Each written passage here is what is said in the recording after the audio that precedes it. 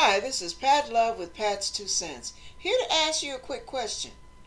Are you suffering from horrific hallucinations?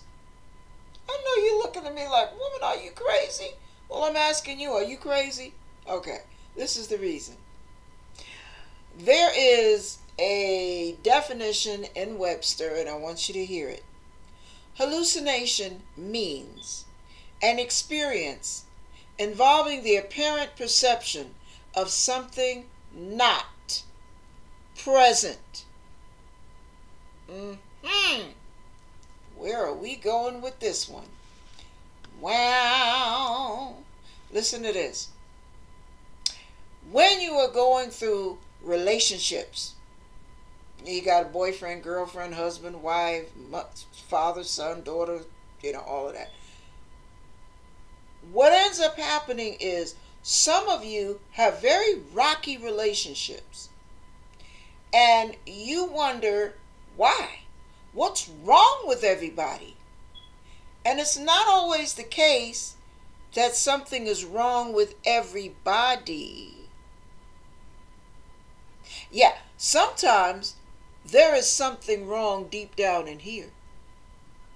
And you can't point the finger because you have to first deal with the internal perception of your life. Now, when I ask, are you hallucinating? We don't realize, when we think of hallucination, I know when you think of it, you think, oh, well, I don't do drugs. Well, okay, that's good. Or you're not an alcoholic. Okay, that's good. But do you know you could still be hallucinating? And I explain why. When you are under the influence of a drug or any kind of substance abuse, you will look around and boy, you start getting what they call high. And I don't know why they call it that word, the way some people trip. And I mean, it's a bad trip. Well, sometimes you get people that trip so hard that they're looking around and there are things crawling up and down the walls and they're freaking out. And, oh, look at that, look at that. Oh, don't let it hurt me, don't let it hurt me. And, I mean, they are freaking. Or maybe they see dogs, a pack of dogs coming at them and they want to run or they want to grab a knife and try to, protect themselves from something that is not there. Well, let me tell you, do you realize you do the same thing psychologically, emotionally? When a person is talking in your ear and they say A, B, C, D, E, what you might hear is F-U-C-K-Y-O-U. And you're sitting up here thinking the person is attacking you and they're criticizing you and they're making snide remarks. Well, why did you have to say it like that? And people are looking at you like, oh, this girl is high maintenance. This man, oh, I don't know if I can hang with him. He trips. He is on one of his trips.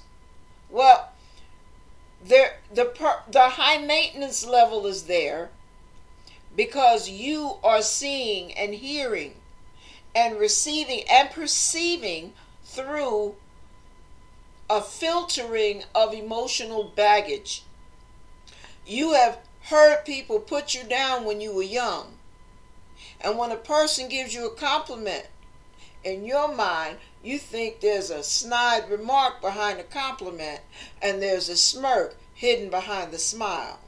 So instead of you receiving the compliment, you're like, and there's attitude. And people are wondering, why are you so full of attitude? And you may not even be aware of how damaged you are. It's like a person who's been hit by a car and they don't heal correctly and they walk with a limp. Well, to them it's a limp, but to you it might be like, wow, what happened to them? Because they don't see themselves from a 360-degree view. They only see what they present in the mirror. And we always put our best foot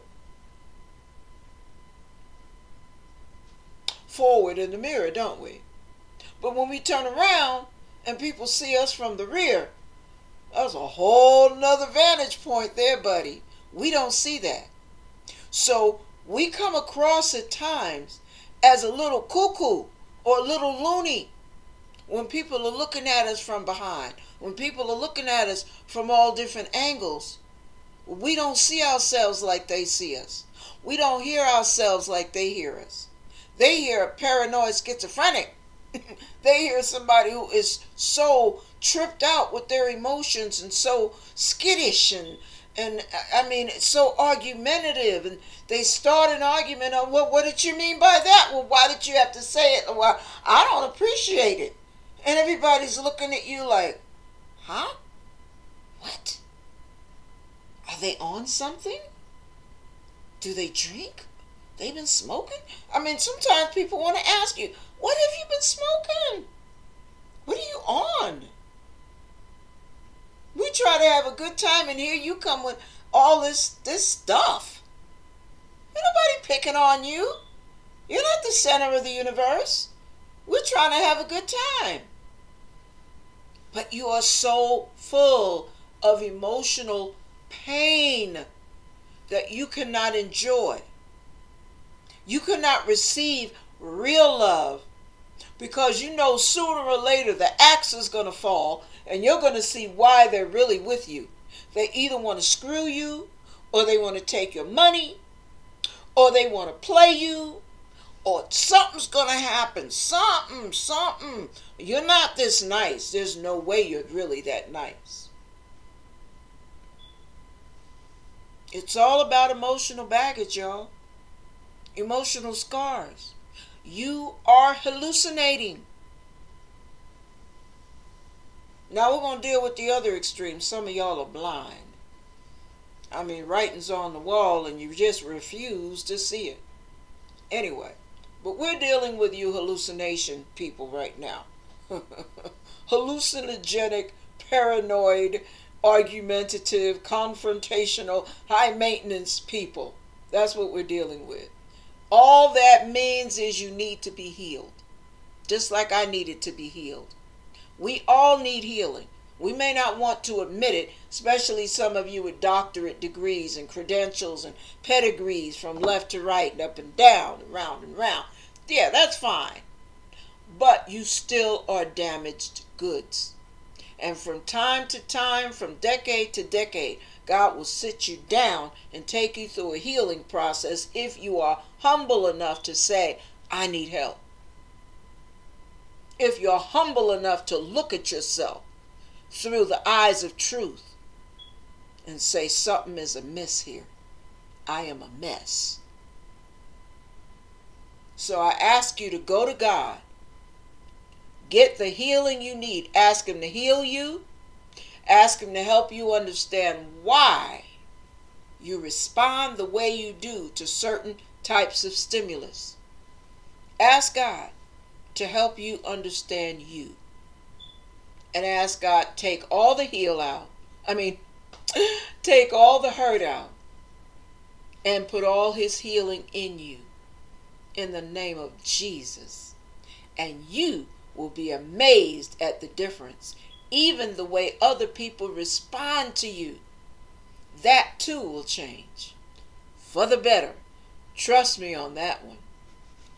Yeah, Mamacita here from experience of self knows what I'm talking about. God bless you.